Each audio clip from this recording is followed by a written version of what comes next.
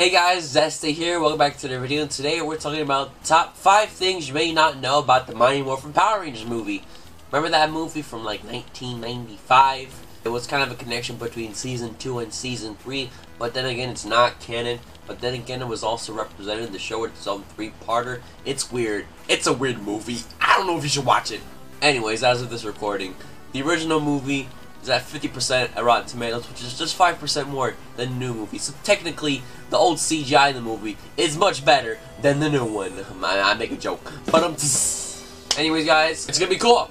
5 things you didn't know. 1, 2, 3, 4, 5. Like and subscribe. Number 1. According to Paul Freeman, if you don't know who Paul Freeman is, how dare you? I'm just kidding. Who does know who he is? He's the guy who put out the news.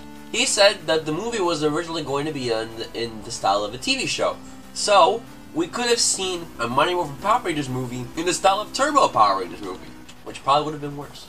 But the producer's like, no, let's not do that. Let's make this movie super awesome for the kids, and everyone's gonna love it.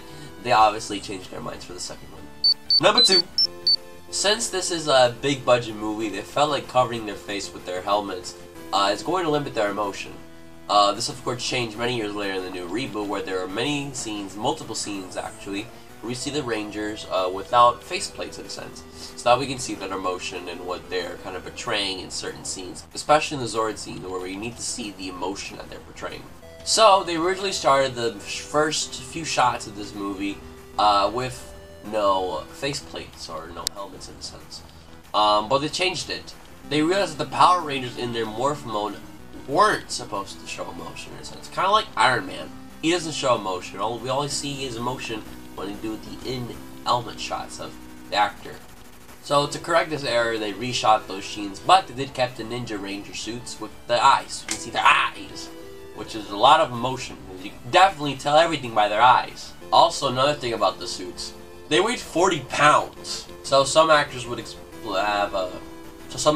had back pains after the suits. And also the White Ranger's belt, Person Morph. Bonus fact. Number 3. The reason why Billy stopped wearing glasses is because he told Haim Saban, hey Haim, I'm sick of your freaking glasses. I don't want to wear them. So that's why in the movie, he doesn't wear them. He literally translated that to the TV show. In the 3-part of the wedding, the first scene he had glasses, second part, whoops, where'd my glasses go? I don't know. Number 4. Catherine Sutherland, as you people might know, as the Morphin Pink Ranger, or Zero Ranger 1. Took me a second there. And the first Pink Turbo Ranger, that's a lot of Rangers, folks. She actually auditioned for Dulcina, the hot girl that all the little guys like to beat their meats to. But she got denied. However, later, we all know she was recast. Later on, of course, as Kimberly's replacement in season 3. I don't even know. Why did Kimberly leave? I don't know. She just felt like she was just tired of the show. And number 5. Temple of Great Power had its own waterfall, a pool, a huge door. It took up an entire sound stage in freaking Australia.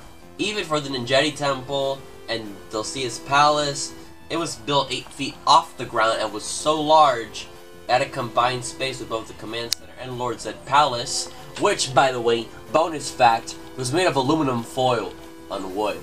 So those sets, yeah, those weren't real. Just like, it was all functional. Like, it was all working. Like, you can live in that freaking palace. But there you go. Those are 5 things you might not known. But if you want more facts you don't know, I'm maybe not the channel to do it. Thank you guys for this video. I'm see you. Have a great day. And of course, as always, I'll see you guys in the next video. I love you guys so much. Like and subscribe. And of course, as always, stay out, everybody.